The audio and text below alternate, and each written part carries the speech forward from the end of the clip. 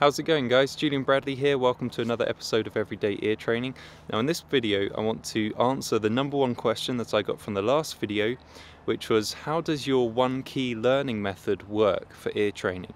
So in the last video I was talking about how I always transcribe every song in the same key, which happens to be C minor, and that this gives me a crystal clear picture of how music works, how harmony works, because I have a database in my head of literally thousands of songs that I've transcribed over the years, and they're all lined up in the same key.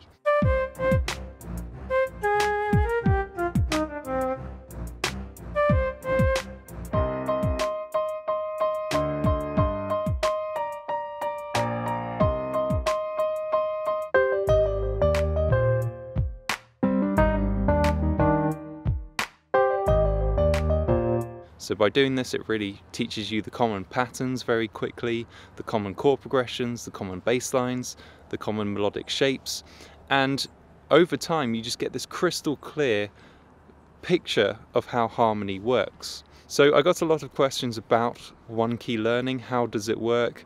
Does Julian have perfect pitch? Why don't we just use numbers? So in this lesson I'm just going to address all of these questions, and I'm going to show you how you can use this method for yourself to get a crystal clear understanding of harmony.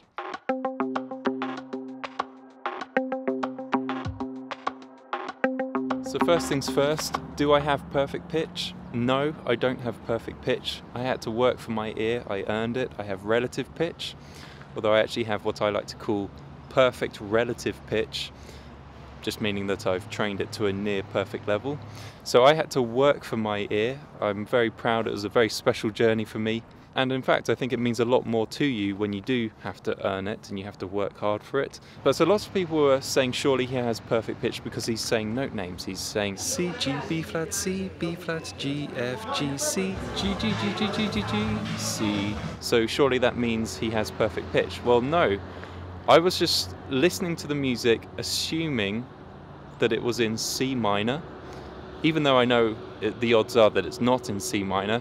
I'm just assigning a key to any piece of music that I listen to. So I'll listen to the song and I'll just say, let's just assume that this is in C minor, and I don't have my instrument on me because most of the time you don't have your instrument on you when you hear music played.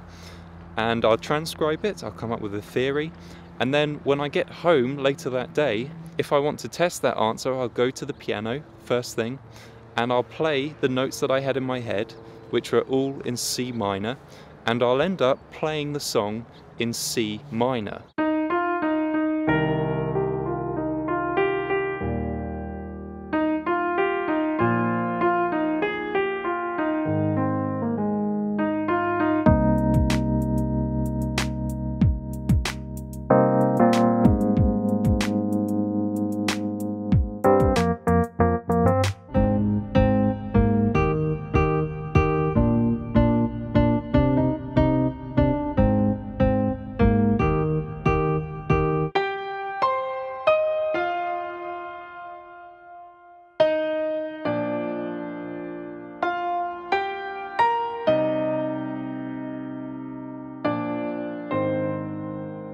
And you keep doing this over time and you end up with hundreds, if not thousands, of songs that are all transcribed in C minor. Now after a few months of doing this, you get fairly confident that you know what you're doing, and you start spotting the recurring shapes in melodies and chord progressions and the common patterns, and you'll reach a point where you don't even feel the need to test your answer at your instrument. So you just know with 100% certainty that you're hearing the same 4-chord progression or the same pentatonic melody, and you'll just reach a stage where you don't even feel the need to test your answer at your instrument. So several people ask me, why don't I just use numbers? Why do I have to say that we're in C minor? So instead of saying G, F, E flat, why don't I say natural fifth, natural fourth, minor third? Well, first of all, it's a lot harder to say natural fifth, natural fourth, minor third. And secondly, it can get confusing whether I'm talking about intervals or scale degrees, because intervals and scale degrees use the same numbers, and we're doing both in ear training. Sometimes we're listening to an interval, and other times we're talking about which scale degree we are in the scale. So for these reasons, it's just easier for me to use note names. And also that's just how I think. I naturally am just thinking in C minor, so I'm just thinking G, F, E flat instead of natural fifth of some abstract scale, natural fourth of some abstract scale, minor third of some abstract scale.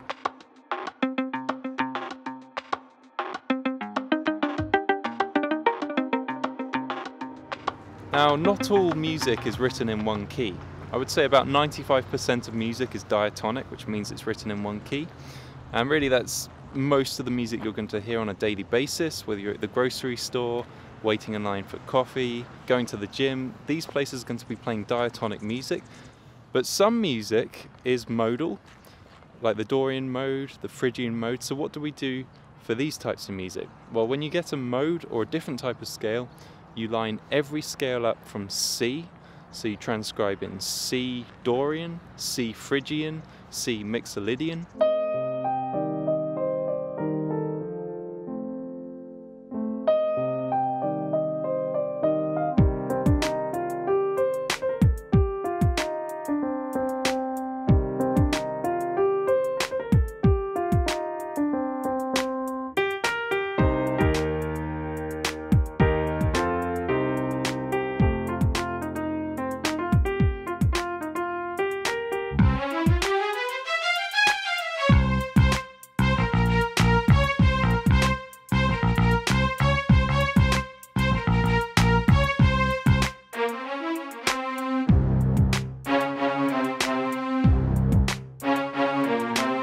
And then sometimes you get the harmonic minor scale.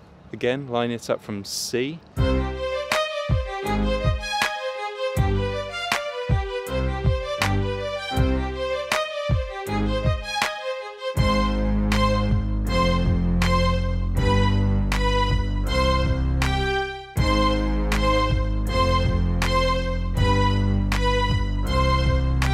So yes, you do sometimes get some pieces of music which you aren't going to transcribe in the key of C minor, E flat major, but for these pieces of music you just line them up from C, and really that's the bigger picture of this method, is that you're lining everything up from C. And then later on, once you've learnt everything from C, you can just transpose it all out into different keys from there. But so I suggest that you line up everything in your head from C, you learn everything from C, because that's how you avoid confusion in music. Most musicians are confused about music theory simply because they play in all 12 keys. They can't spot the recurring patterns. But most music is using the same recurring shapes and patterns, and the only thing changing most of the time is the key signature.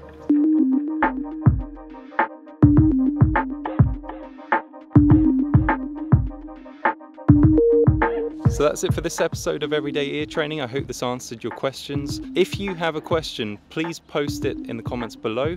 I'm going to be using your questions to guide me with this Everyday Ear Training vlog. So just post your comment below. That's it for this session, and I'll see you next time. And if you'd like more information on ear training, you can go to themusicalear.com. It's my website. There's a ton of free information.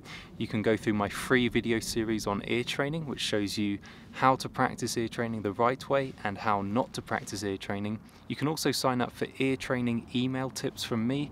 These will be weekly emails which challenge you to transcribe songs by ear. And of course, if you'd like to take my complete flagship course in ear training, which is the Musical Ear course, you can sign up for the waitlist at themusicalear.com, and I'll notify you by email when I next open enrollment.